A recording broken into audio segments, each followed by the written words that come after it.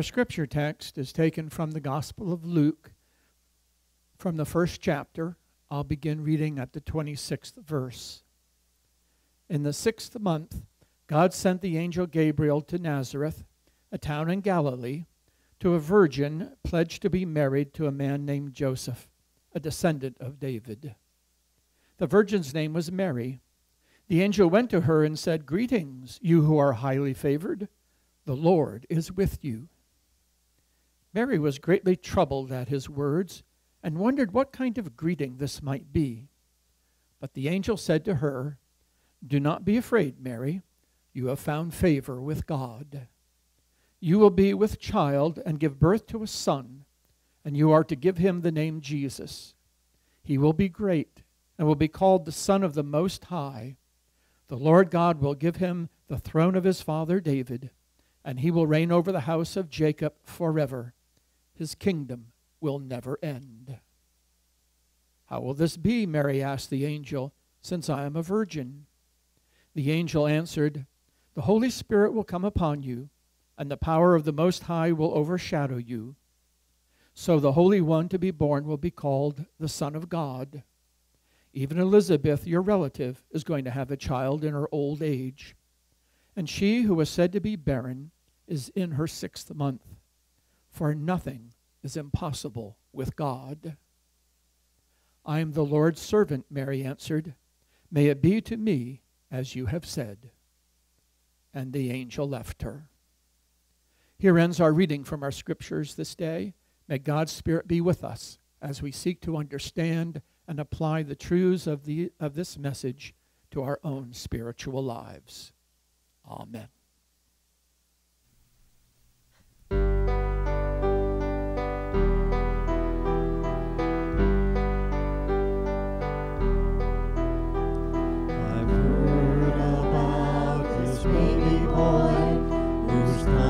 To earth to bring us joy, and I just want to sing this song to you.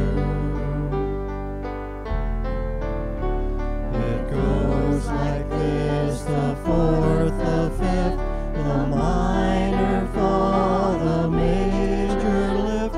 With every breath I'm singing hallelujah.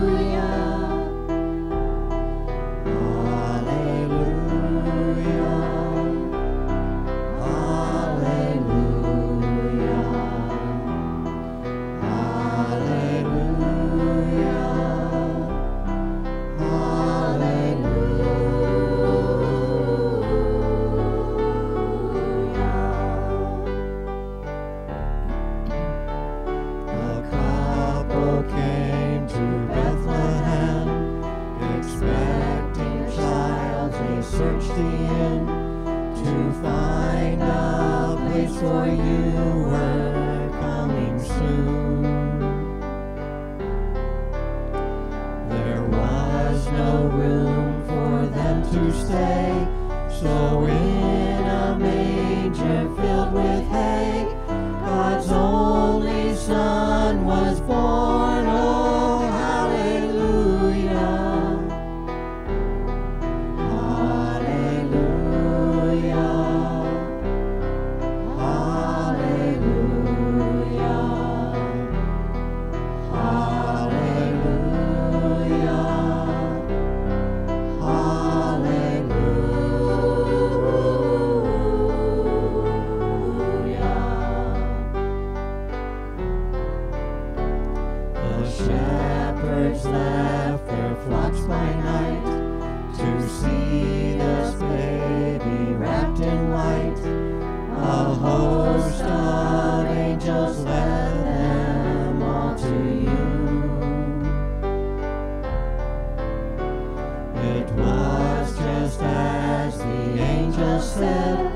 You'll find him in a manger bed, Emmanuel and Savior, hallelujah.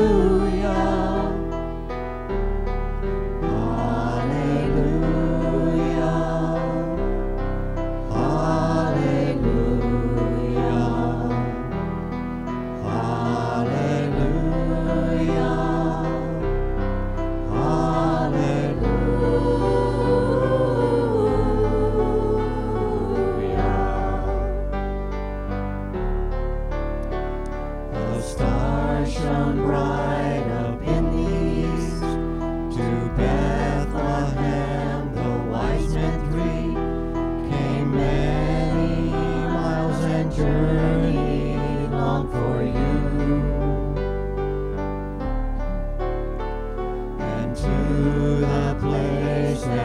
what you were. Their frankincense and gold and myrrh they gave to you and cried out, Hallelujah.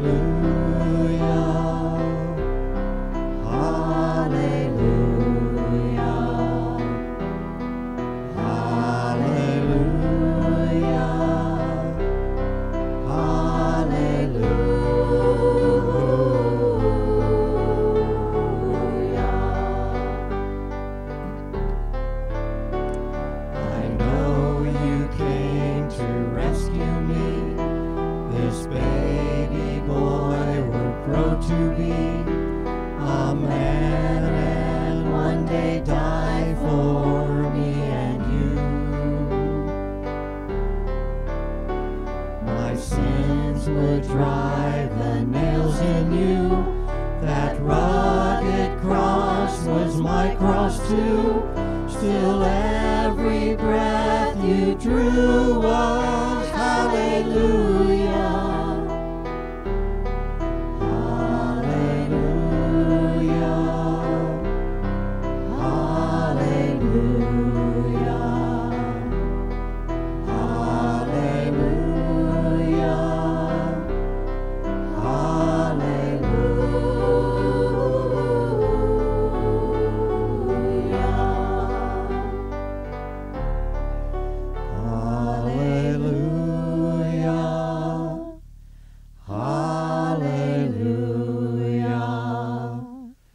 Hallelujah. Hallelujah.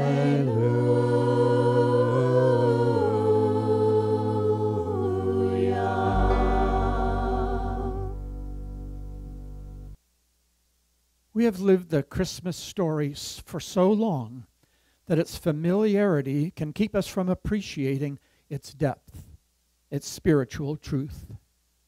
Scholars use a word to describe that truth. They call it incarnation. That uncommon word refers to God becoming human and taking on the life that you and I know each and every day. In his final letter, that of Philippians, the Apostle Paul announces and affirms this truth when he writes these words. Your attitude should be the same as that of Christ Jesus, who being in very nature God, did not consider equality with God something to be grasped, but made himself nothing, taking the very nature of a servant, and being made in human likeness, and being found in appearance as a man, he humbled himself. What Paul recognizes here in Philippians, what he is convinced of, is that Jesus experienced the same life that you and I know. Jesus experienced the heights and the depths of this life, with its glories and its failures, with its moments of faithfulness, along with temptations of the flesh. Jesus experienced it all. Now, there are a number of things we know about Jesus, and there are a number of things about which I can make some assumptions. Archaeologists, for instance, have been at work in the village of Nazareth, where Jesus lived and grew up. It was a tiny village, and most of the people made their homes in the caves. This suggests that the family of Jesus were poor folk. We know that his earthly father, Joseph, was alive at least through his 12th year, because along with Mary, the mother of Jesus, after the Passover celebration in Jerusalem, on their return trip to Nazareth, Joseph and Mary suddenly realize that Jesus is not with them. The gospel writer Luke then describes their return to Jerusalem, where they search for their son, whom they find sitting among the elders in the temple, where he is conversing with them about the things of God. Following that story, Joseph is never mentioned again in the Gospels. So I assume he died sometime afterward.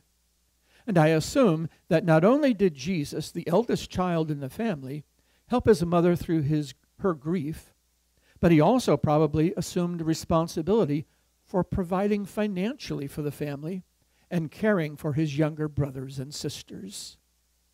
The Gospels suggest that he followed in his earthly father's profession, working at a manual day labor job.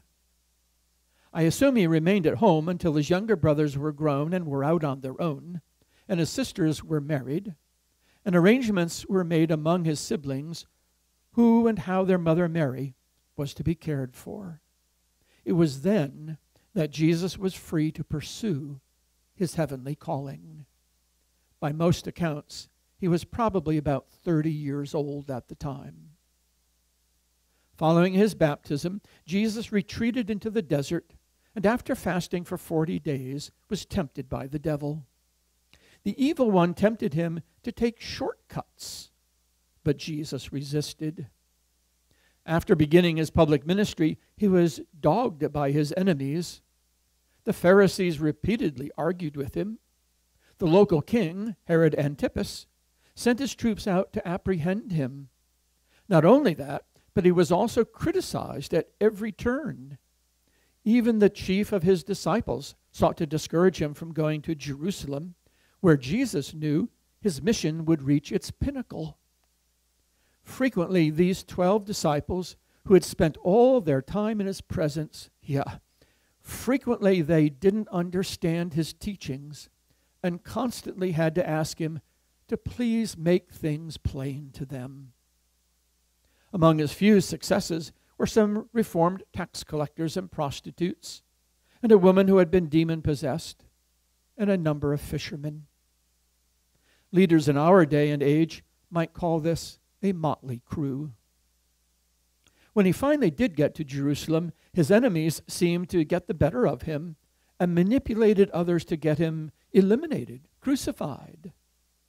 During that awful time, the Gospels report that one of his disciples betrayed him, another denied him, and the Gospels of Matthew, Mark, and Luke report that his disciples fled when he was led out to be crucified.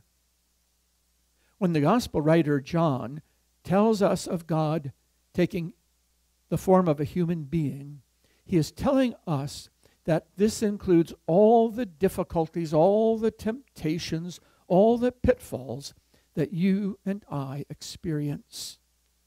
This teaching about the Word becoming flesh, about God becoming human, what the theologians call the incarnation, was not easy for the Son of Man. Indeed, as I just recounted, the life of Jesus was no walkthrough. So how is a person to respond to a truth like this? John Shea tells the story of a conversation he had with a 5-year-old girl named Sharon. Certain of her facts about the birth of Jesus, Sharon recited them to John with slow solemnity, convinced that every word was a revelation. She said they were so poor they had only peanut butter and jelly sandwiches to eat, and they went a long way from home without getting lost. The lady rode a donkey, the man walked, and the baby was inside the woman. They had to stay in a stable with oxen and asses. But 3 rich men found them because a star lighted the roof. Shepherds came, and you could pet the sheep, but not feed them. Then the baby was born. Do you know who he was? Sharon's quarter-sized eyes grew to the size of silver dollars. The baby was God. At that, Sharon jumped in the air, whirled around, dove into the sofa, and buried her head under a cushion, which John Shea says is the only proper response to the good news of the incarnation. In the Bible, when God draws near to various men and women in a wide variety of ways, in all of them, I sense something of Sharon's response. Moses was curious, but intimidated. Isaiah was shocked and felt unworthy. Jonah fled. Mary was full of wonder. Saul of Tarsus was left speechless. Yeah, Sharon's response is quite in keeping with the response of these others. But the Christmas story isn't just about Jesus, for it also includes you and me. Yes, the incarnation, that belief that the Word became flesh, also means that the presence of Jesus can be seen and felt in others. Along that line, let me share with you the story Deb Meckler tells. She was finishing her cutout cookies and getting them into the freezer just in time to throw on some decent clothes and drive herself to church. She arrived moments before the start of the Sunday school Christmas program. She slipped into the back pew. Deb didn't know it, but she, along with the rest of the congregation, was about to have her encounter with the incarnate Jesus. The program began with the youngest Sunday school cherubs climbing onto the steps of the chancel to sing "Away in a Manger," and then recite lines that they had memorized. A microphone was handed from one child to the next as they rhymed their way through their much-practiced phrases. Since there was a large number of children participating, the Sunday school teachers decided the children could present a Christmas alphabet for their eager parents and grandparents to hear. One teacher stood at the front of the display pile with a pile of construction paper, each piece with a large glittery letter on each page.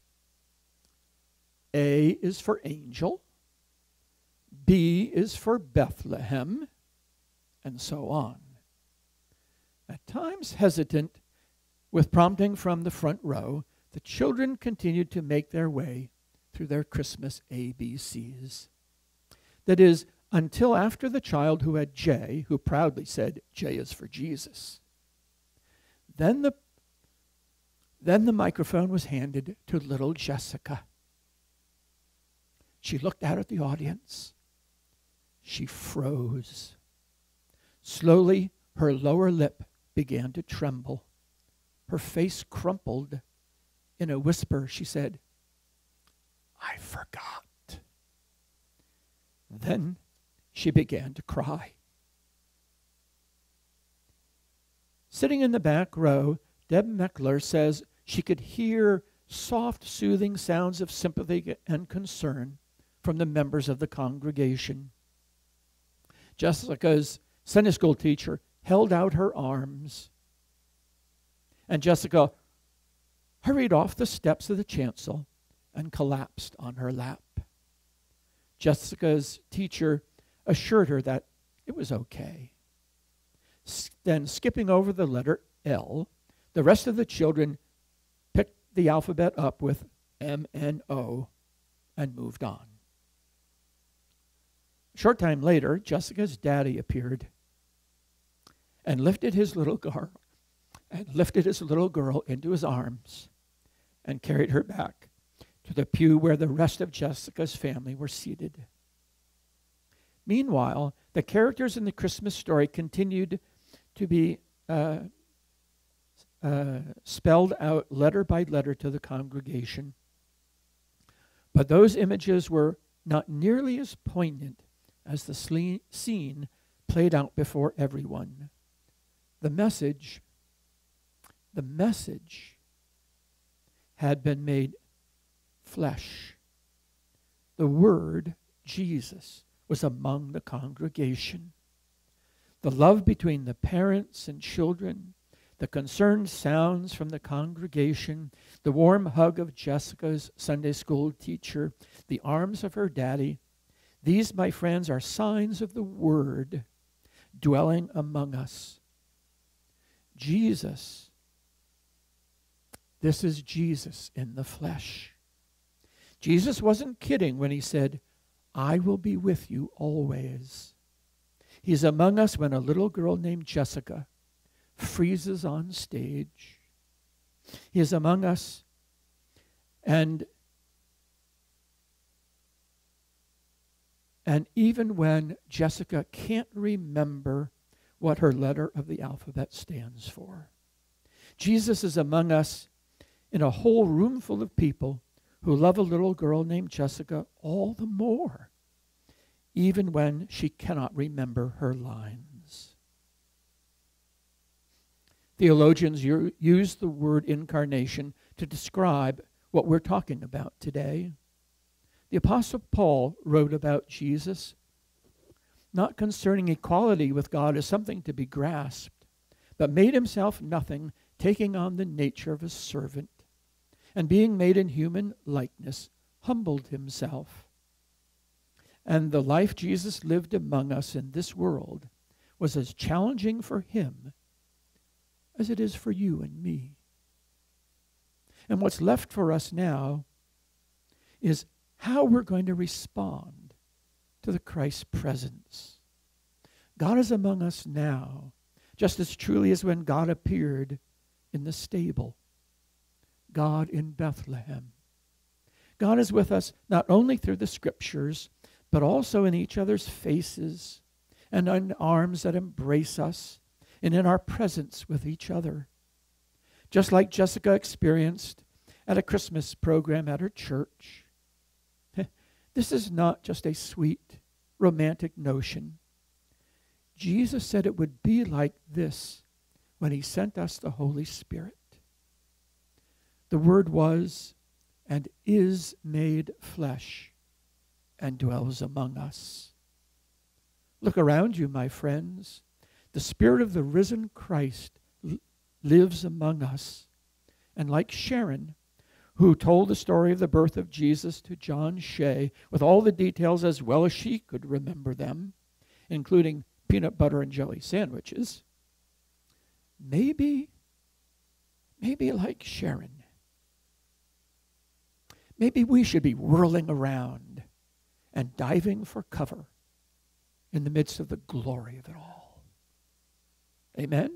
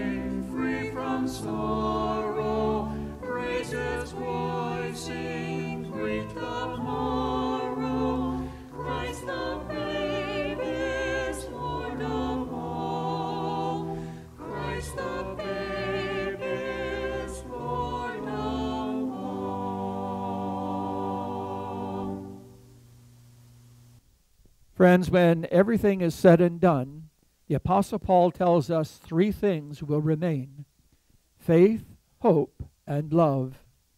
However, of these three, he assures us that the greatest is love. May the love of God that we have come to know in Jesus Christ our Savior, may that love go with you to bless you now and always. Amen.